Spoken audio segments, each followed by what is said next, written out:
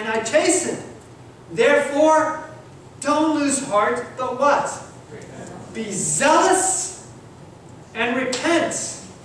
Be zealous in what? Be zealous in your repenting. Make it real. This is where we're going to close. John the Baptist came on the scene 6 months before Jesus started his ministry. And John the Baptist had a special message to give to the people, to prepare them for the one who was going to come. And the scribes and the Pharisees came out to the river where John the Baptist was baptized.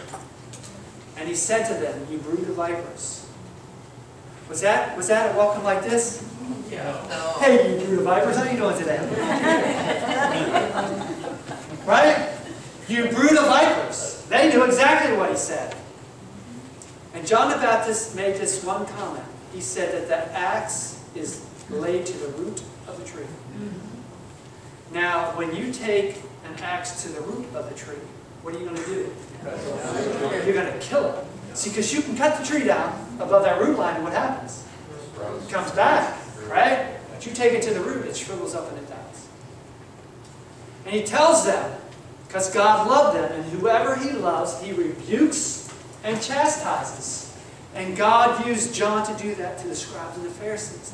And he told them to repent and bring forth good works to show your repentance. And they were to have 3.5, actually it's 4 years to do this. Okay? 4 years. God gave them time. Did they do it? Well, look at that next week. Our closing hymn is hymn number 590.